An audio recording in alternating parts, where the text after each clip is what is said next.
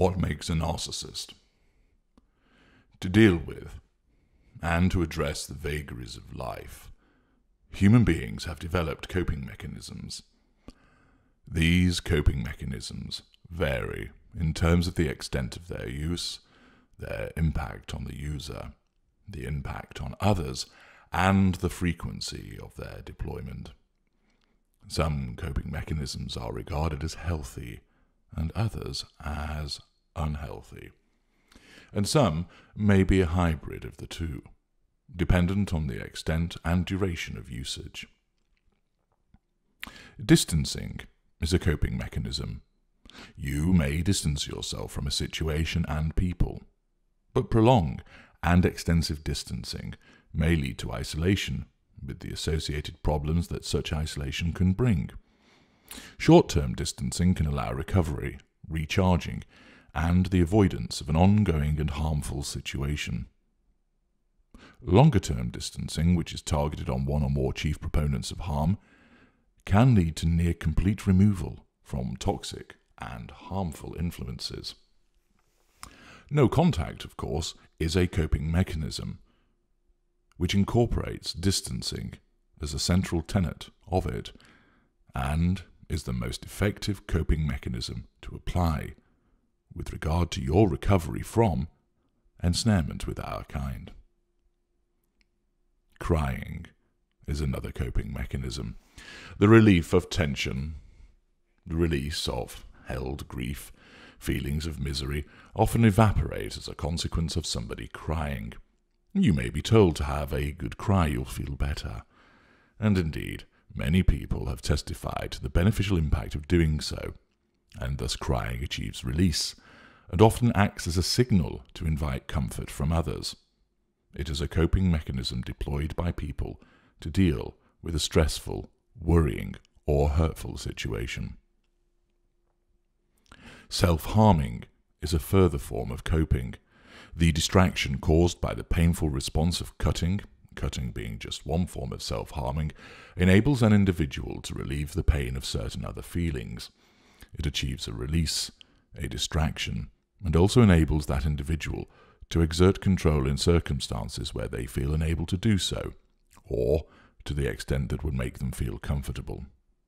Self-harming, whilst a coping mechanism, is regarded as a negative form of a coping mechanism. Expression of feelings, being able to talk it out, or air your feelings, is a coping mechanism as well. The ability to talk to someone else who will just listen, even if they offer nothing in response, or even just talk to yourself about how you are feeling, be it generally or in relation to something specific, enables people to experience a sense of release, a lightening of a particular load, and it often brings clarity in terms of understanding themselves and finding a way forward. There are many coping mechanisms that humans deploy. Some are conscious, and others occur unconsciously. Narcissism is one such coping mechanism, and it is a powerful and invariably hugely effective one, although, of course, its effectiveness does depend on the school of narcissist and which particular outcome one is having regard to. The outcome of our narcissism is something that is addressed in a separate video. Narcissism must maintain the construct, which is the false self, and imprison the creature, the true self. Collectively, this is the self-defense of the narcissist. This self-defense is achieved through the prime aims: fuel, control, character traits, and residual benefits. Central to this self-defense and the achievement of the prime aims is, of course, control. The narcissist must at all times have control of his or her environment and the people within that environment, which of course includes you. Whether you are a stranger, an acquaintance, a friend, a colleague, a relative, or a romantic partner, whether you are a neighbour, a date, a sister, a brother, that man from the corner store, or a fiancé, you come within the fuel matrix of the narcissist, and therefore you must be subjected to the control of the narcissist every time you come on the radar, i.e., you enter one of our spheres of influence. This control has to be asserted second by second of each and every day. Each individual second is a new compartment, a new occurrence, a new happening for the narcissist, and as each second passes, the need to assert control starts again. Every passing moment must be owned and governed by the narcissist. We must exert control all around us. This has to be complete and total, as if the very clouds were tethered by us. Why is that? Because once upon a time, the narcissist did not have control.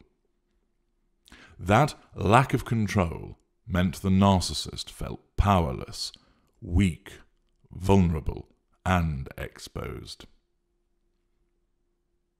The combination of a genetic predisposition towards narcissism and the imposition of a lack of control environment created narcissism as the coping mechanism. These two ingredients, the genetic predisposition and the lack of control environment, combined and gave birth to narcissism as a means for the relevant individual to cope with the world, with the lack of control that the world caused for that individual. Many people have no issue with a lack of control. Others have alternative coping mechanisms. And then there is us, the narcissist. Roughly, around 1 in 6 of the human population of this planet became narcissists in order to cope with this loss of control.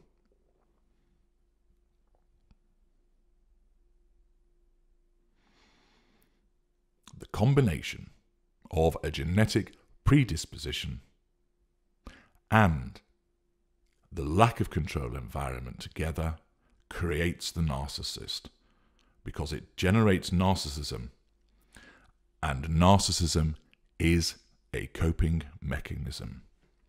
Narcissism allows the imposition of control through manipulation, both benign or malign. The imposition of this control sits within the prime aims. The achievement of the prime aims allows our self-defense, and thus we not only survive, we also thrive. There has to be both ingredients. There has to be the genetic predisposition, which might come from one or more parents, or it could come from further back in the lineage. And there has to be a lack of control environment. If you have the genetic predisposition, but no lack of control environment, no narcissist is formed. If you have the lack of control environment, but no genetic predisposition, no narcissist is formed. People believe that abuse is the ingredient in the formation of a narcissist. It's an ingredient, yes, but there are these two ingredients in the formation of our kind. The first ingredient is the genetic predisposition. If you will, this is the seed of the narcissism. The second ingredient is the lack of control, and abuse is part, but only part, of that lack of control, and I'll be explaining this further. The lack of control environment is the soil, fertile, which when allied with the seed provides the basis for the narcissism to grow and flourish. The narcissism grows as a coping mechanism. For some, the soil is there but no seed ever arrives, and thus no narcissist. For others, there is no soil but there is the seed. And since there is one essential ingredient missing, there can be no narcissism. The varying combinations instead result in an empath being formed, and differing types of empath, or a normal, or someone who is narcissistic but not a narcissist. And I'll be addressing those combinations on another occasion. Genetic predisposition plus a lack of control at the formative stage of life equals a narcissist. So, what does this lack of control environment at a formative stage of life, i.e. childhood, between the ages of 0 and 9, look like? Here are some of the lack of control environments. Abuse, whether it is physical, emotional, sexual, or psychological.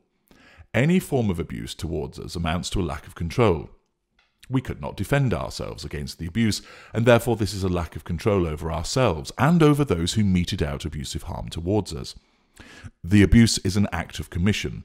We were beaten, molested sexually, told we were useless, insulted, etc. Isolation.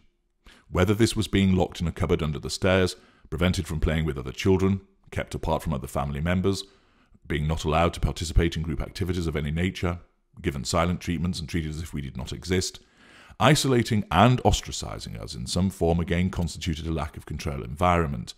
We were not able to control our own interactions. Someone else did this for us, and to our detriment. We were controlled by another, and thus we lacked control. Neglect. Whilst there may not have been abusive acts of commission, there are abusive acts of omission. Therefore, we were not given a safe environment. We were not taught effectively, be it about the facts, relationships, behaviour, responsibility. We were not emotionally supported. We were not fed, clothed, or protected. We were not shielded from an abuser of commission, and/or we could roam where we wanted. Once again, we were denied control over ourselves because we were not provided with the assets, resources, and tools to achieve effective control over our lives. And this neglect, which is a lack of control environment, exposed us to hurt, pain, disease, injury, loneliness, and/or other acts of abuse through commission. The golden child. Everything we did was lauded and praised. It was invariably held up as a glowing and shining example of brilliance, even when it was not, or the praise was excessive for a valid achievement. This meant we lacked control in the sense of earning achievements in a valid fashion. We had greatness thrust upon us, and without being ready for it, without having earned it, and without appreciating it. Everything came to us too easily, and this also then amounted to a lack of control. We had no control over the outcome from our endeavours. We felt no compulsion to achieve and apply endeavour, because whatever we did, bad, mediocre, or good, was met with accolade, praise, and the lavishing of, "How brilliant!" We were denied the ability to control our own destiny. Shifting sands. When we experienced shifting sands, we had a lack of control because the environment around us at that formative stage lacked constancy. One day the sun shone, and the next day, even though everything else appeared to stay the same to us, there was a thunderstorm. On Monday our painting was declared to be Rembrandt in the making, a la Golden Child, and by Friday our painting was the work of a moron wielding a potato for a paintbrush. The application of black and white thinking by the aggressor created an uncertain environment, one of push and pull, idealization and devaluation, and we had no control whatsoever on which version was going to appear before us. There was a lack of control in our lives through uncertainty, unpredictability, and those shifting sands. B-graders. It's good, but not good enough. You can do far better. You are not trying hard enough. You are letting yourself down, but moreover, you are letting me down. These phrases, and those similar to it, encapsulate the loss of control felt by those who are the B-graders. Each time the hill was climbed and the summit anticipated, another hill suddenly appeared. The effort was okay, decent enough, acceptable, but never that which met with approval. Keep going, learn more, score more goals, be faster, swim stronger, climb higher, shine brighter. There was never any control because we were never allowed a moment to settle, to cherish that which had been achieved, and to reflect. We could not establish our own parameters of achievement and satisfaction, but instead we were always beholden to the standards of another, which ultimately proved to be unobtainable standards, and thus we had no control. The facsimile. We were shaped to be precisely like the aggressor. Sometimes this was entirely at the behest of the aggressor, and sometimes we in effect saw how this individual behaved and decided, I want that power also. Usually unconsciously, but sometimes, such as the case was for me, consciously. Whilst you may think it is a conscious decision to copy the aggressor and thus seize power as a form of control, it was not. This was actually a product of the already establishing narcissism, and thus a symptom rather than a cause. Where the aggressor caused us to be moulded just like them, forming our opinions, our views, our behaviours, our likes and dislikes, what we wore, what we ate, where we went, what we did, and in some instances alongside this, there was an unconscious decision to mimic and copy those behaviours and characteristics, we were once again denied control. Accordingly, whether we came from an impoverished background, a gilded background, a seemingly run-of-the-mill background, any of these environments had the potential to cause a lack of control in our lives. Take this lack of control and add to it the genetic predisposition, and thus our coping mechanism of narcissism was given birth to. Narcissism became our way of coping with the world. Narcissism allowed us to assert control. A lack of control equates to a lack of power. A lack of control equates to being vulnerable. A lack of control equates to being weak. A lack of control equates to being worthless, meaningless, and unimportant. When we lack control, i.e., when our control is threatened by the actions of others through the provision of challenge fuel or wounding, this causes us to start to fade and threatens our very existence. A lack of control in the instant returns us to the lack of control that existed all of those years ago. This must never be allowed to happen for too long, and thus we were formed from this lack of control, added to our genetic predisposition. This makes us hypersensitive to any threat to our control in a way that you don't recognize, and that is why so many problems are caused in your relationships with us, because you do things unaware that it's threatening our control. Remember, it is not how you see it, it is how it is perceived by the narcissist through this filter of a hypersensitivity to control. In order for us to survive and to thrive, we must never ever lack control. For if this persists, well, then it ends. We must have absolute control. Our narcissism develops with a range of varying manipulations dependent on the school of narcissists that we are, to ensure that we assert control through the three assertions of control. We must have this absolute control, and that means absolute control over you, him, her, them, but most of all, you. Thank you for listening.